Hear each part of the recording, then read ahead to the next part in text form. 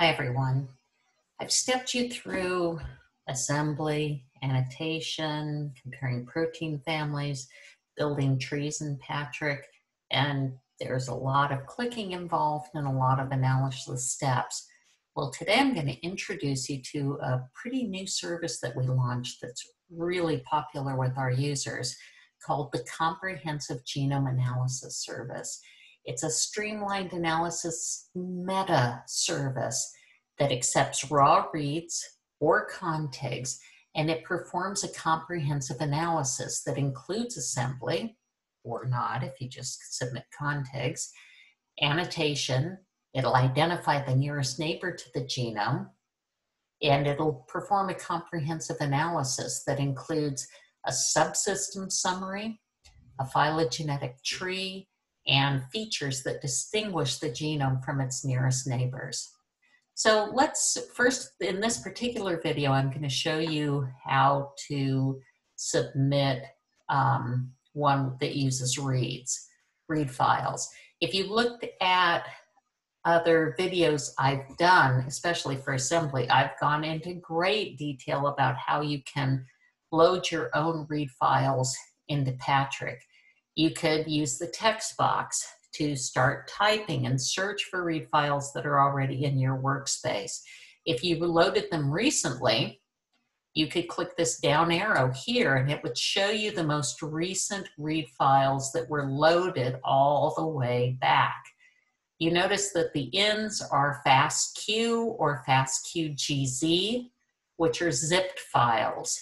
So Patrick accepts both of those. Single read would be the same thing. There are read files that are FASTQ or FASTQ-GZ.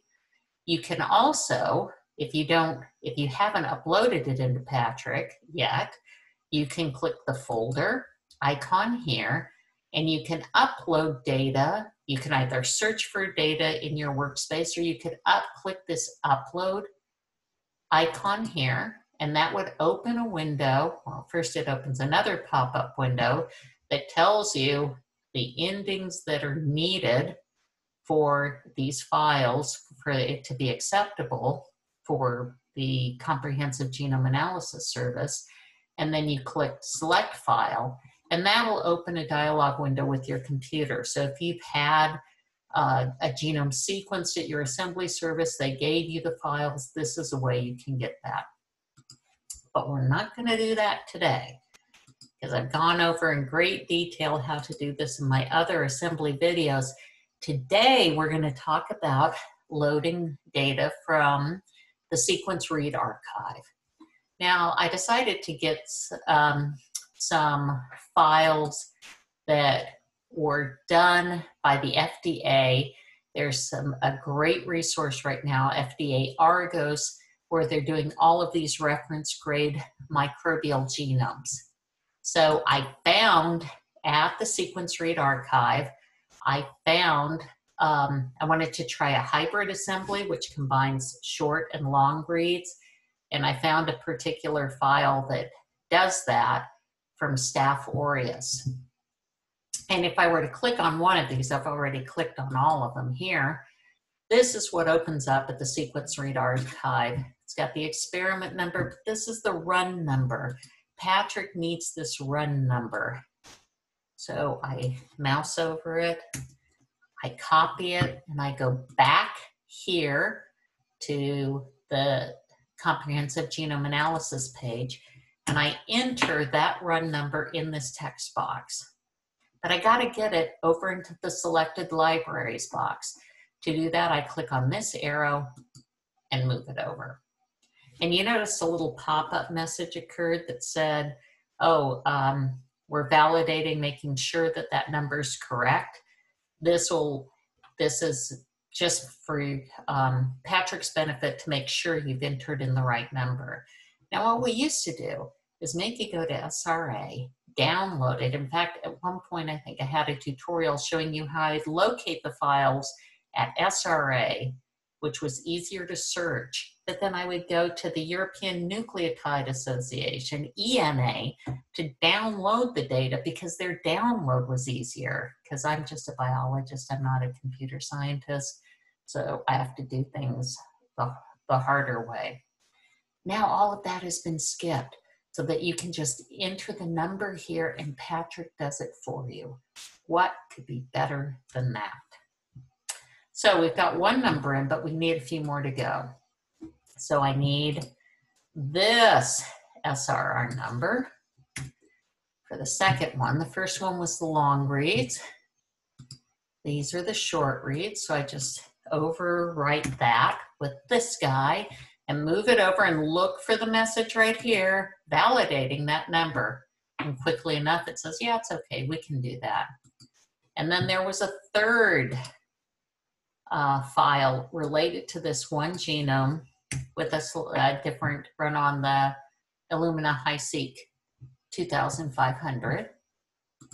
So I go here, put that little guy in there and move it over. And I've got 3. But wait, we're not done yet, okay? Because remember, this is a combination. It's doing assembly and annotation all on the same page.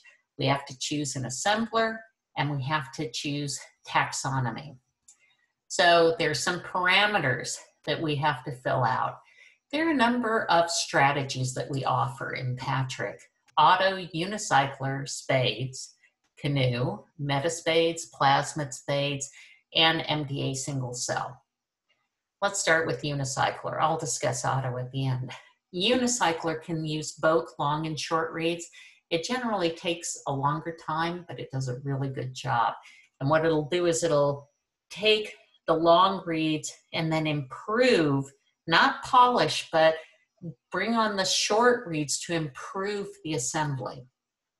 So that's an important distinction between unicycler and canoe. Canoe also will take long and short reads, but it first builds the initial assembly with the long reads, and then it polishes it with the short reads. So there's a little bit of a difference there. Spades takes only short reads, and there are several, variations of spades. Metaspades for metagenomic reads, plasmid spades if you've sequenced a plasmid, or MDA. What's gaining in popularity is people isolating single cells and generating an assembly from that. So MDA does that. So what happens if you pick auto? Okay, if you pick auto and you have only long reads, it's going to do canoe. If you have both long and short reads, it's going to pick unicycler.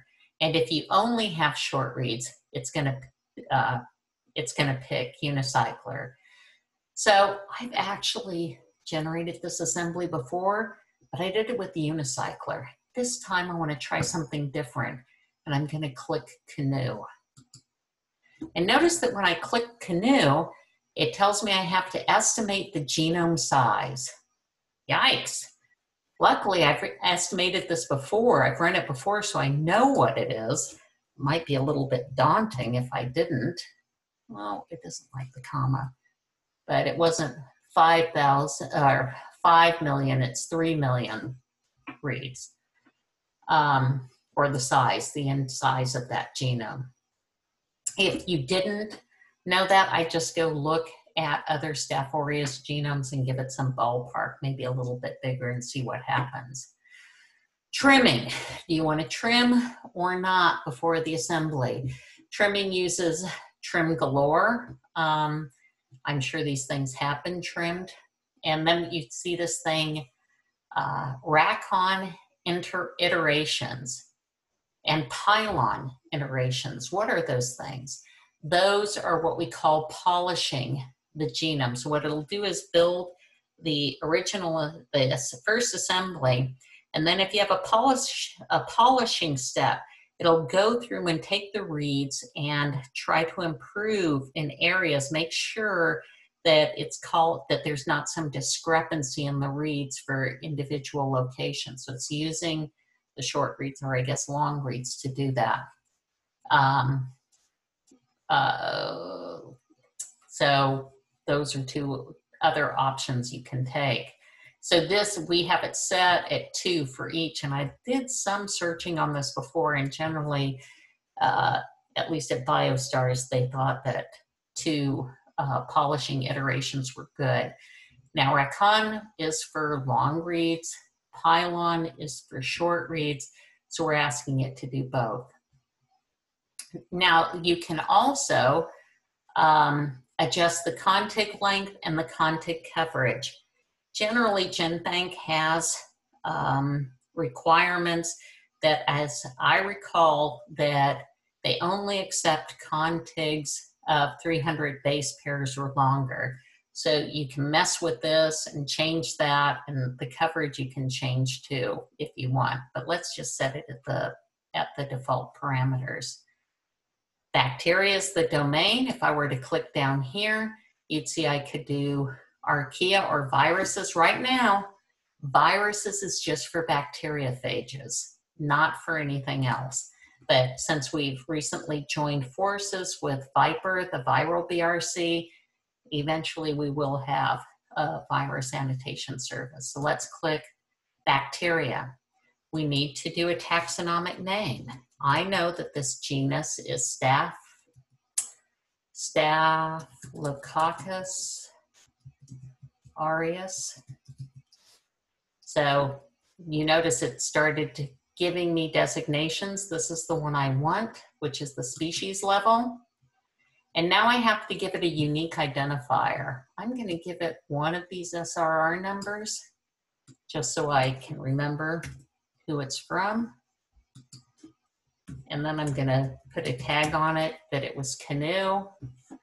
So I've got that.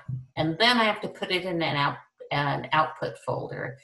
If you've created a folder before, you can start typing it here. You could go in and look at your workspace here, clicking here to find folders that you've created. And I know I have one in here for comprehensive genome analysis. So I'm going to click on that one. Say OK. And now look, the blue button's ready. I can submit this job. So I'm going to submit this. Now in the later videos, I'm going to show you how to submit assembled contigs, and then we're going to talk about the files that come with the comprehensive genome analysis job, and also how you find help when you have problems. So let's click on submit. I get an analysis a dialog box that says it was being prepared and now it's been queued. And down here on my jobs monitor, you can see that it's already running. So the next one, we're going to submit a job with assembled contigs. Thanks.